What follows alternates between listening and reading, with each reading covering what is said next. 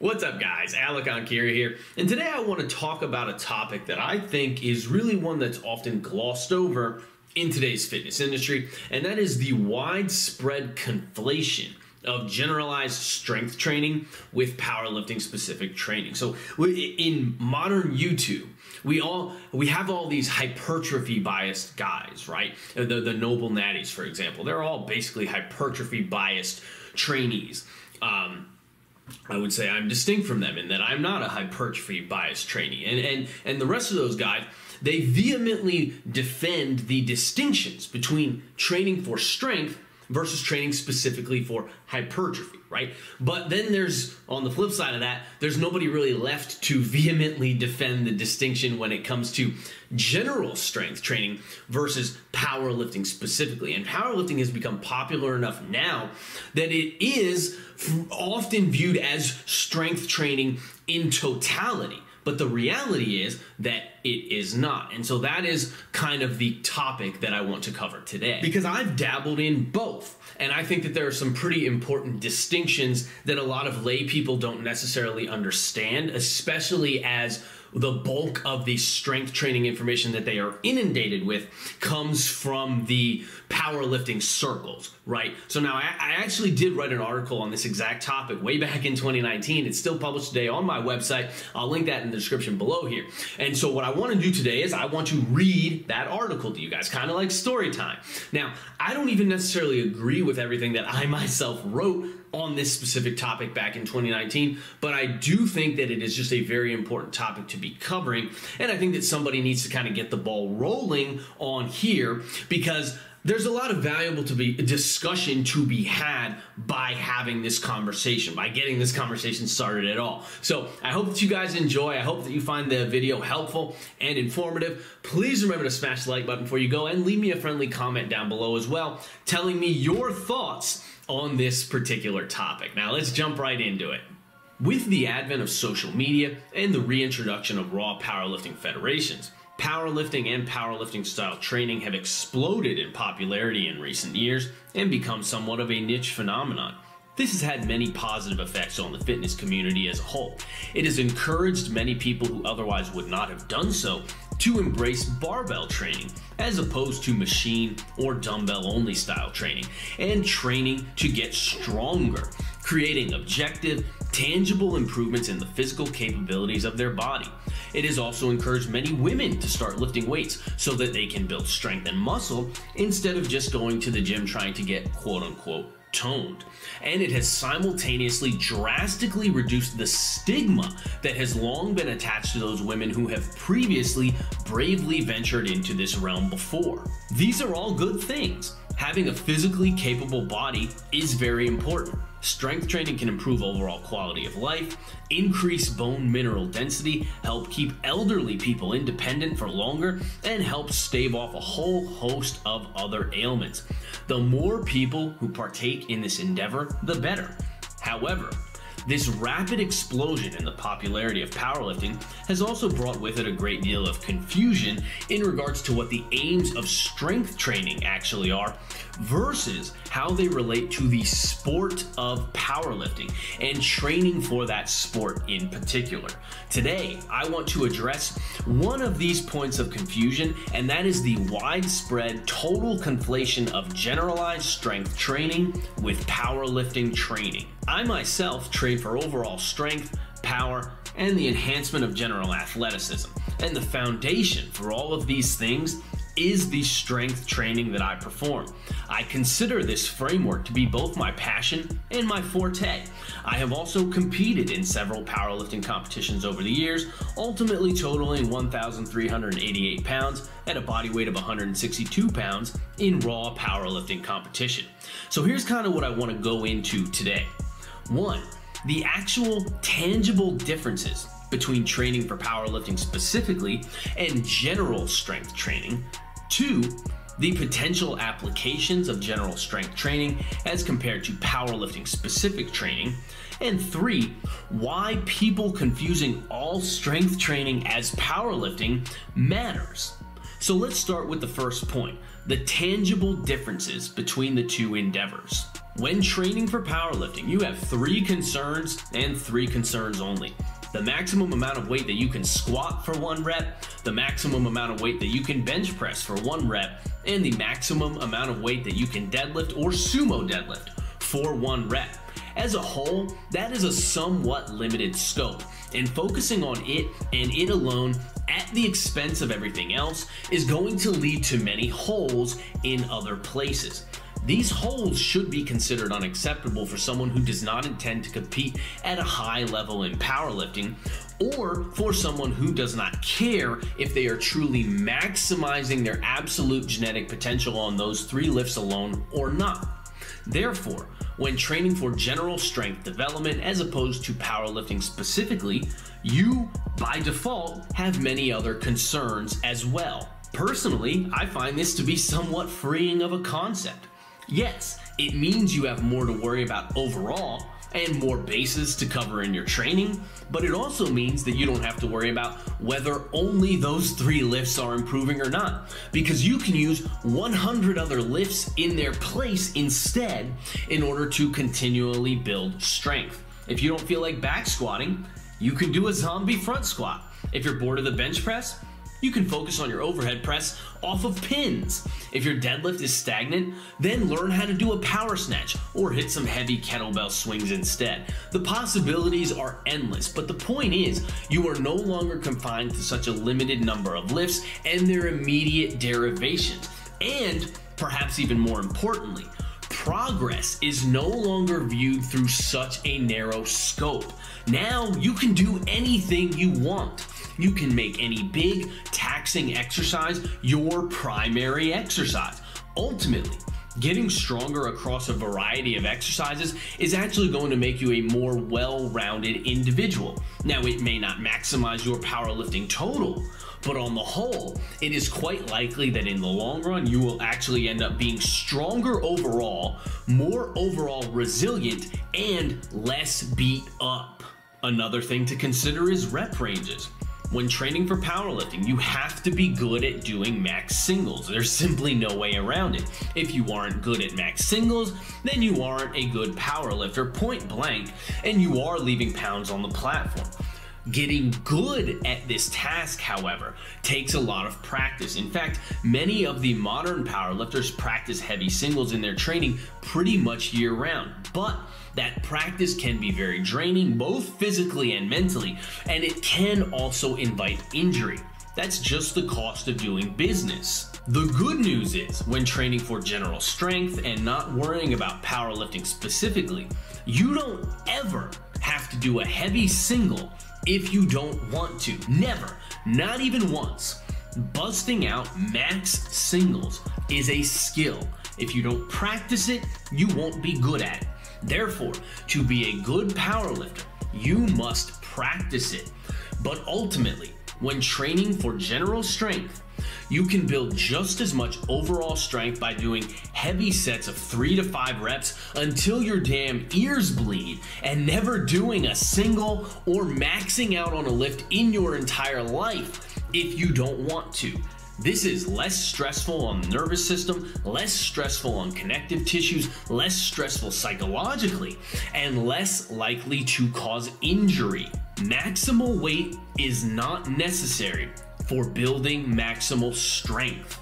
Heavy weight is necessary for building maximal strength, but maximal weight is only necessary for displaying that strength. It took me a long time to fully grasp this concept, but this is a very important distinction that must be noted, as removing this part of the equation negates a great deal of the risk that is present during this endeavor and makes it much more user-friendly to a much larger population of people. There is no need to display maximal strength or practice the act of displaying it unless you are competing in a strength sport that requires you to do so.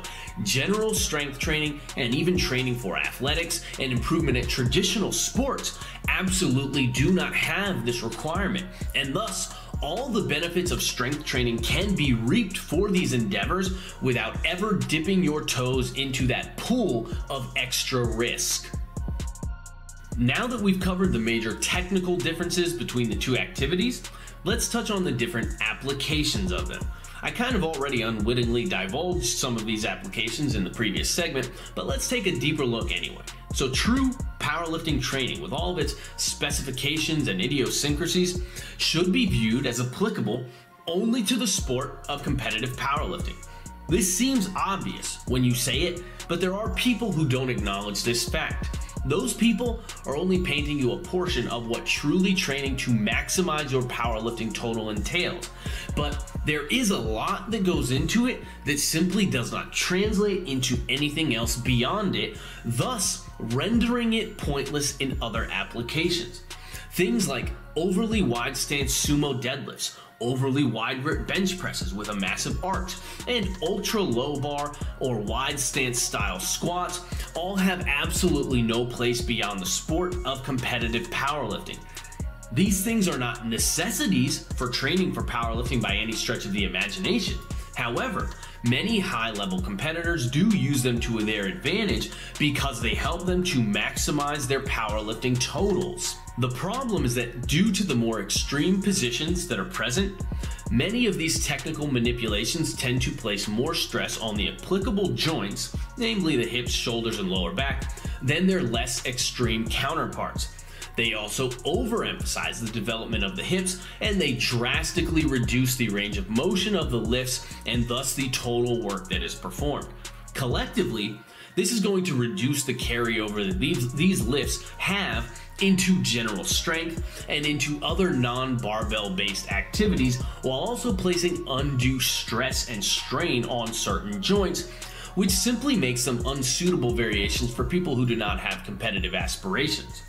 Couple this with the fact that these lifts are often maxed out or simply performed for max singles, which, as I just pointed out, is also an unnecessary practice for maximal strength development, and you have a recipe for something that is not only potentially injurious, but also relatively pointless if your goal is not just to put up the absolute biggest total that you can. As a side note, this is why it's also so incredibly important for competitive lifters to give themselves a sizable off season. This gives them the opportunity not only to take a break from the ultra heavy work and benefit from the physical and mental reprieve that entails, but also to incorporate more exercise variety and focus on building up their base and not worry about having to be peaked all of the fucking time. With Instagram, it seems like there are many lifters who feel that they have to be able to match their personal bests every single week of the year, but this simply isn't feasible, especially as you move up the ladder of experience. Now, drugs might let you get away with this for a while, but in all likelihood, these permanently peaked lifters are going to have very short careers. Lastly, it's also one thing to practice these sorts of movements after you have spent several years building up a generalized base of formidable strength and muscle. But with the explosion in popularity of raw powerlifting, you have many very young and very inexperienced trainees practicing these powerlifting specific training methods with no base to stand on or fall back onto. Of course, not every high-level powerlifter trains this way or even competes this way, but many of the younger and more inexperienced lifters seem to be gravitating towards at least some of these lift variations, such as the wide stance sumo deadlift, the big arched wide grip bench press, or the very low bar and very wide stance squat. They probably gravitate towards these variations because they allow them to lift more weight initially. Along with that, they tend to gravitate towards frequent max out sessions because they're young and excited and ambitious, and they pair that with these overly specific training methods, whether they intend to compete or not, as many people ultimately never end up competing. Just like when you specialize in any sport too prematurely, overuse, injuries, and suboptimal compensations are going to become par for the course, and these things will bite you in the ass eventually. It's not a question of if, but simply when. Now contrast this powerlifting style training with general strength training, where the goal is simply to build as much overall strength, power, muscle, and bodily resilience as possible, and the applications of this approach are much more broad sweeping. Here, I'm talking about an approach similar to what would probably be considered power building, but with the addition of true power and conditioning work, and sans a lot of the fluff that is often contained in bodybuilding style program.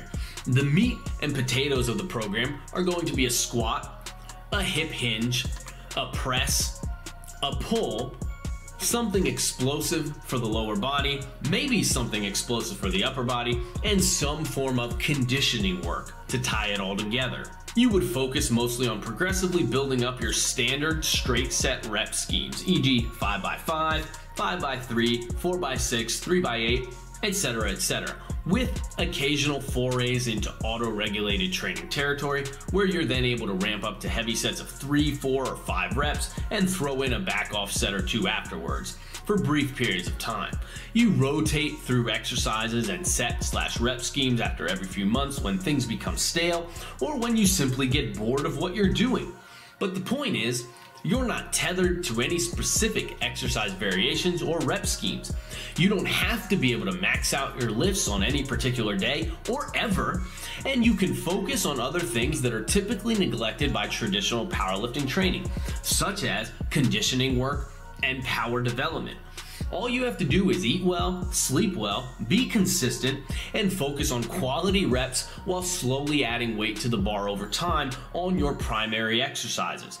This approach is much more applicable to a much broader range of things. The carryover across the board is going to be immense and is going to be present in pretty much everything else that you do outside of the gym. Whether your goal is to get bigger, stronger, and faster for your sport, be super fit and healthy in general, or just be capable of handling any task that life throws your way. This is the basis of general strength training, and this is comprehensive fitness. Powerlifting, as a focused and elite endeavor, is not. Now, this doesn't mean that we can't use aspects of powerlifting training to our advantage, but I do think that it's important to point out that these competitive exercises existed before powerlifting existed. They have been adopted by the sport of powerlifting, and powerlifting is simply borrowing them and molding them around its ideals. It is not the other way around. Thus, using these competitive exercises or their immediate variations does not mean that you have to go all in with powerlifting training. Take away what is applicable to everybody, the aspects and ideas that would make anyone a better lifter. For example, become a student of lifting technique like powerlifters are, and learn how to lift the most weight in the safest and most efficient fashion possible. Learn how to master auto-regulated training using the RPE scale, another thing that's very popular in powerlifting these days. Pause the majority of your bench press reps on your chest in order to build more raw upper body strength and power while hopefully reducing your risk of a shoulder or chest injury. So you take the applicable parts that will make you a better lifter and you simply discard the rest unless your goal is to maximize your powerlifting total. Before someone jumps down my throat, I feel obligated to mention that I am in no way, shape, or form suggesting that people who practice purely powerlifting style training are not strong. They are immensely strong, and they are far, far stronger than I could ever hope to be, especially at the elite level. However, the difference between me and them is that they are trying to become capable of maximally displaying their immense strength in a very specific fashion. And that very specific fashion is not necessarily conducive to other goals outside of that endeavor, of which I personally have many.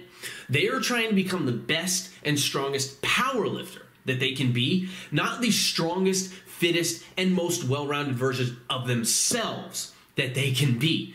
To accomplish the latter goal requires more than the highly narrow focus that powerlifting entails, and to accomplish the former goal requires ignoring many of the things that make you more well-rounded. So that is quite the conundrum. But the fact is, the vast majority of people who lift weights don't ever actually plan to step on a powerlifting platform. And who cares? There's no reason for them to do it if they don't want to do it. And using the generalized approach that I described above, these people can still achieve most of the squat, bench press, and deadlift gains that they otherwise would have achieved using a powerlifting specific program. So if that's a goal that they want to get close to their potential in squat, bench, and deadlift, they can still get to that point. But they can do so while simultaneously building more overall strength throughout their body and likely muscle as well, developing their ability to produce power, which has been shown to be related to all-cause mortality, and also while improving their conditioning. And this is an approach that I use with the vast majority of my clients. Most people who come to me, they want a stronger squat, bench, and deadlift, right? They want to be stronger, but they also want something that's more well-rounded and something that's more comprehensive as well. And so I know that this is a viable approach because this is basically what I do. And so this is simply a more comprehensive version of fitness because it isn't tethered to maximizing performance in a singular sport or event. And that simple fact makes it far more likely to have positive transfer into a multitude of different arenas, right? Strength is the basis of all movement.